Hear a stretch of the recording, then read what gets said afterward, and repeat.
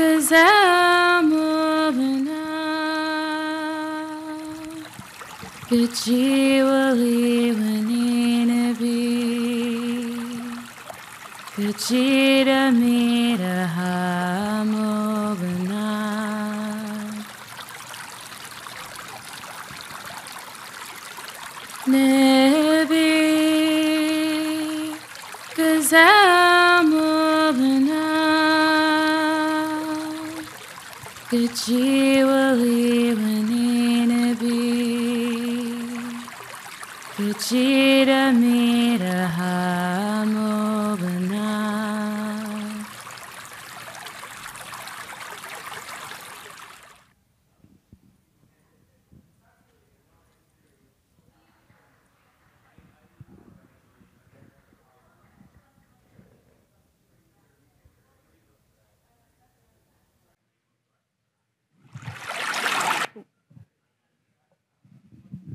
Kwe, Indaluizi, Jan Paul, Penobscot Nia, Naga, Nujao, Penobscot.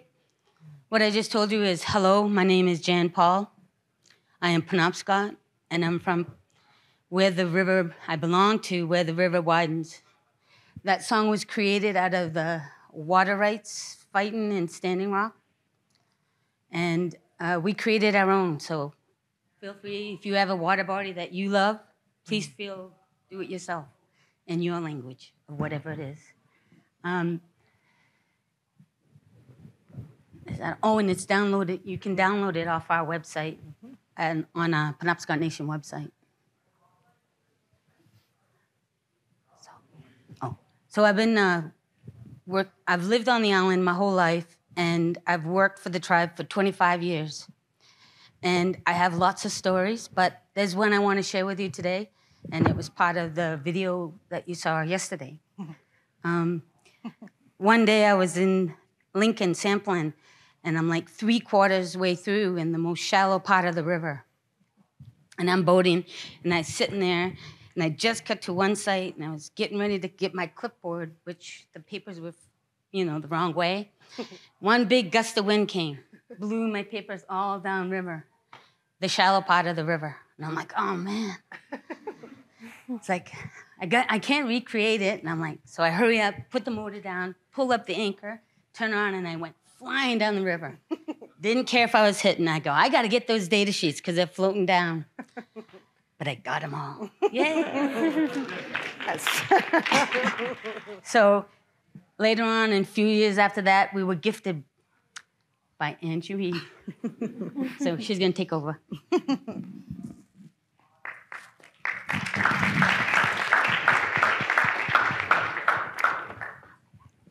Yes, so maybe Jen can finish one last line of, what was the result of that? What did you ask me to do? To go paperless. Yeah. So no small task. So I came on. So I'm gonna do my own introduction in a minute here, or right now actually. So Kwe, Indaliwizi, Angie, Nuje Au Linnaeus Main. And so I'm using the language in honor of actually Jan's nephew especially, because he's a young language keeper on Indian Island. And I was talking to him about, like, should I use the language when I introduce myself in presentations because I'm not native? And he's like, yeah, it's a form of reconciliation. So this is actually my first time I've ever done it. And so it's a little bit nerve-wracking, Jen. So hopefully I did all right.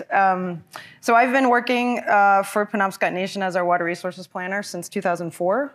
So it's a long time. And we're actually sort of an anomaly in tribal water programs because there's often not many people that have been there very long. So for a long time, I was the person who was there the least. So I am helping to leave them a legacy of good data and management. And so I'm also here, shamelessly, I'm going to follow Ted's example of asking for help. So I'm shamelessly asking if, when you see this little symbol, you are more than welcome to help us with R or Python programming to accomplish the tasks that we're still working on. So I've been using R for probably a decade at this time, but I can always use more help. So, and I also work with some other folks that could as well. To give a little bit of background, Indian law in Maine is very complicated, we'll just say that. But one of the things that has come out of what is called the 1980 Maine Land Claim Settlement Act, I always get that wrong. So one of the things that came out of that was that sustenance fishing rights were reserved. Politically, it's been a very challenging atmosphere, but that has never been questioned. Unfortunately, many aspects of current environment and politics impact the ability to do that. And sustenance fishing is not just we like to eat fish and we want fish there. It is a part of an identity. Penobscot people get their actual name as Penobscot people from the river. So it is literally everything about who they are.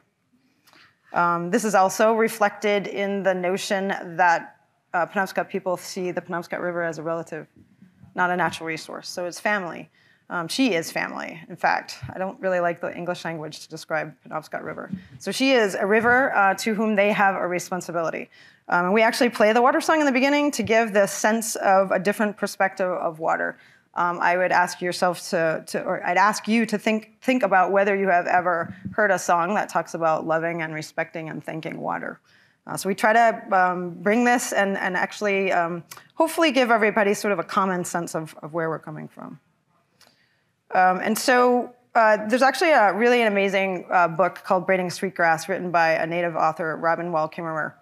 And I think this quote really reflects, again, this responsibility in it. She says, "Sky Woman seems to look at me in the eye and ask, in return for this gift of a world on turtle's back, what will I leave in return?" And for context, Native people consider the continent of what we now call North America as Turtle Island.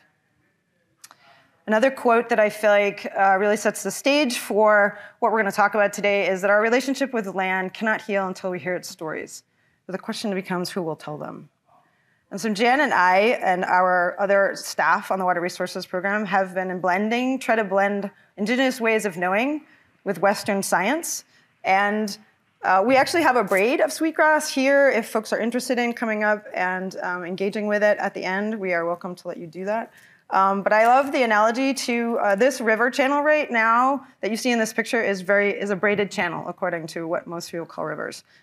So I like the analogy of braiding together both ways of knowing, but also cross-cultural dialogue, because I am not Native and Jan is, and we've been spending 20 years thinking, yeah, we can get through this, and it's really hard work, and we continue to go through our many, many fun and amazing experiences and challenges and love each other through it. So another thing that I think bridges the gap between Native, Indigenous ways of knowing and Western science is that Brene Brown's amazing quote of maybe stories are just data with a soul.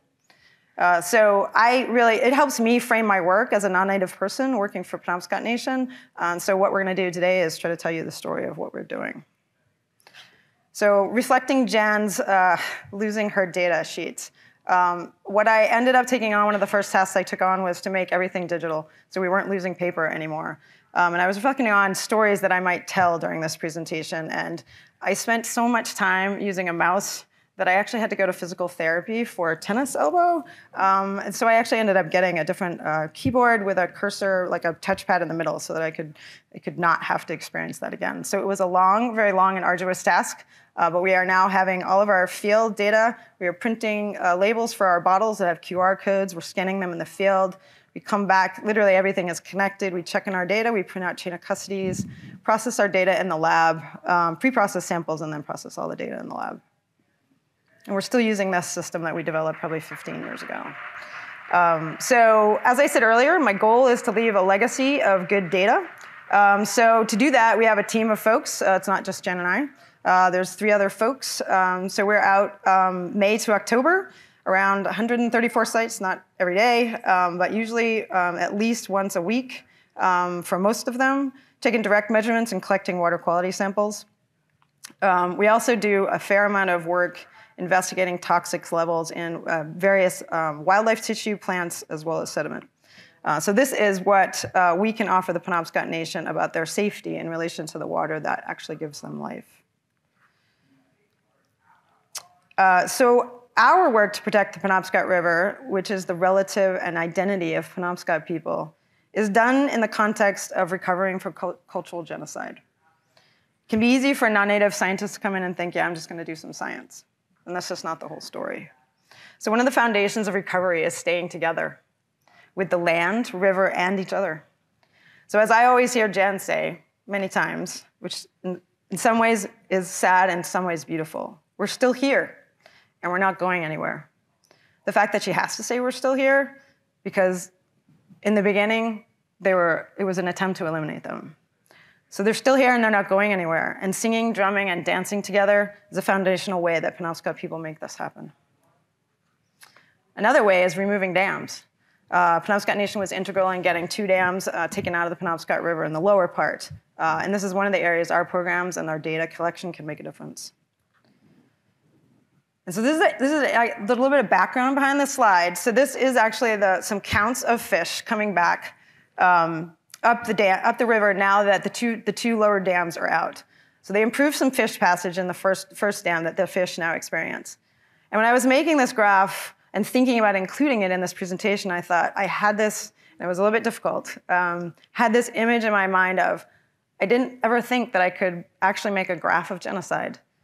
And I thought, all of the fish that were not able to come back up the river for more than 100 years, that is absolutely a graph of what has happened to Penobscot people. But the beauty of it is that staying together and praying and working to do water quality monitoring work and taking dams out is bringing fish back. So the second graph down, the river herring, is the most impressive story. In the past years since the dam has been taken out, this past year is even the more impressive one. On average, it's about 2.5 million river herring have come up the Penobscot River, as compared to literally none prior to those dams being taken out. This year, it was over 5 million. So it's exciting to say that we are recovering from it. Another aspect that it actually taken dams out, this is the smaller image is when the dam was still in and after what it looks like afterwards. And we actually collected data before and after dam removal, and we found that it actually does restore. These are run-of-the-river dams, which are small, so they're not a lot of storage, but it does restore the natural temperature variation regime. So as I said, we're also collecting fish samples. So from the sea run fish returning to the Penobscot, collect them at the fish lift, and then we process them in our lab and send them away for analysis. We're also collecting some data on fish tissue analysis on fish in lakes, in our trustland lakes. And so we're analyzing that data. All of these analyses have been done in R at this point in time. And here's your first chance to think about how you might be able to help with some statistics. We're also trying to predict what concentrations of mercury will be in fish tissue in these lakes based on the watershed characteristics of the surrounding lake, sort of surrounding the lake. So it's been an interesting experience, but we absolutely could use some help with that. So ultimately, this leads to fish consumption advisories. We've made some in the past, and so we've actually developed what's called the Wild Food Safety Series, and it's a bit of a balance between wanting Penobscot people to be safe, but not wanting to tell them to not be who they are or practice their culture. So we chose Wild Food Safety Series to say, yep, you might be eating fish, but we want you to do it safely. The unfortunate message is sea-run fish coming back up the river. The hope was that Penobscot people would get to more of a traditional diet. Unfortunately, those fish are sometimes even more contaminated than the non-sea-run fish. Another thing we do is we upgrade river classification. So in Maine, there's a classification for every water body in the state. So in 2017, we've done this in the past and upgraded many hundreds of miles, but the more recent one was in 2017, we submitted a proposal to the Maine Department of Environmental Protection. The last reach was at Class C, and we wanted to upgrade it to Class B. And so Posit and open source tools helped us to easily summarize this data and provide all of this information as part of our proposal. They accepted the proposal, and because we had sufficient data to prove it. So it was exponentially easier than in the past to prove this. In May of 2018, they sent it out for public comment, because that's what has to happen. And actually, in April of May in 2019, we used our data to work with some Casco Bay High School juniors, which is down about 2.5 hours south of us, to talk to them about the work that we do. And actually, 52 students wrote letters of support. We are happy to say that in June of 2019, the bill passed, and the governor signed it into law. Another thing we do is we do a lot of outreach with students. This is actually some of the Indian Island School students. The big picture is, of course, of one of Jan's relatives collecting the sample. So bacteria monitoring is much easier these days. So we go out and collect samples. And then you can see Jan helping them process them in the top right, and then counting them, and me talking about how do we graph this data. Another aspect of that is doing outreach on it. This is a Tableau visualization I did a long time ago. Notice I would love to recreate this in Shiny. I do not have the skills to do that. So what I'd like to be able to show where our violations are. On this, you can click on a dot on the map, and it filters out the data, vice versa. So I'd love to be able to recreate this in Shiny. And then the broader aspect of what we do is I actually, as a member of representative of Penobscot Nation, I sit on what a group is called Tribal Exchange Network Group. So we support tribes across Turtle Island, or what we usually call the United States, in the management, analysis, and sharing of environmental data. Another chance to volunteer if you want. So I'm here shamelessly asking for help again. So we actually serve, there are 576 federally recognized tribal nations. So we are trying to get out and get training on any aspect of data management, data analysis. There's a wide spectrum of skills, wide spectrum of things that are being done.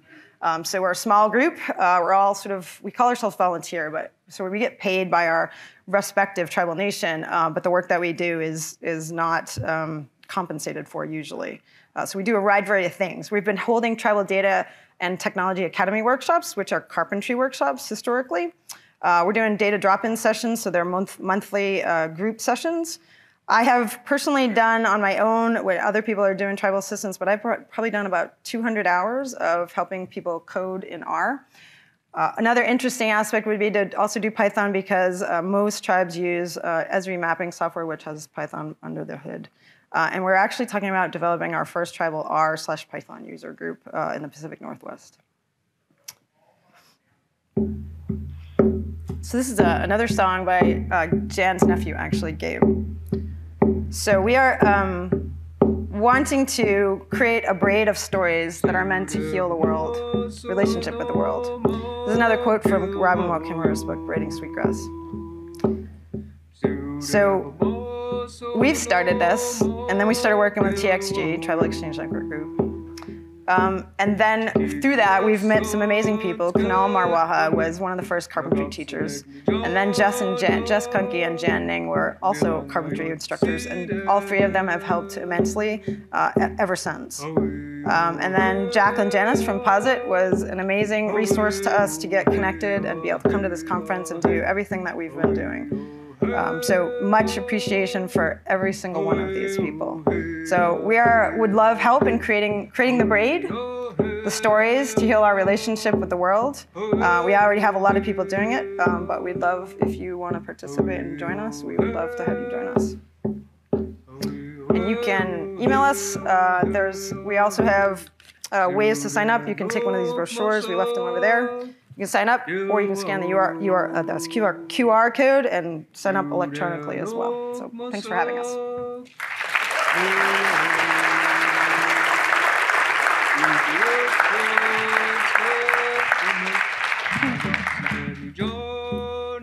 Thank you so much for a fantastic talk.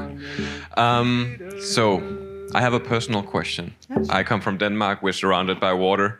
We have not been treating that water well. And I think we're not unique. And one of the issues is that people don't see what's underneath the water. They don't see what's in their face in the same way that land issues, environmental land issues, is visible. Do you have any? Do you know anything about how to inspire the right people when it's not in their face? How do you tell the story to inspire the change that is needed? Fantastic. Yeah. You got to get him in the water or get him near the water. Yeah. You can't force them to be in there, but yeah. I think you can't deny something right in your face. So encourage them to go to the river. Show them what's wrong with it. Yeah. Yeah, I would say that's exactly what Jan and I have been doing with a lot of student groups and people in general is, right, telling the story and building relationships. And it's a lot harder to do something to someone you care about, again, if the river is a relative, We actually encourage people to download the water song and have a relationship by playing the water song for your local water body, because that changes your perspective a lot. Make an offering. Fantastic. Thank you so much again. You're welcome.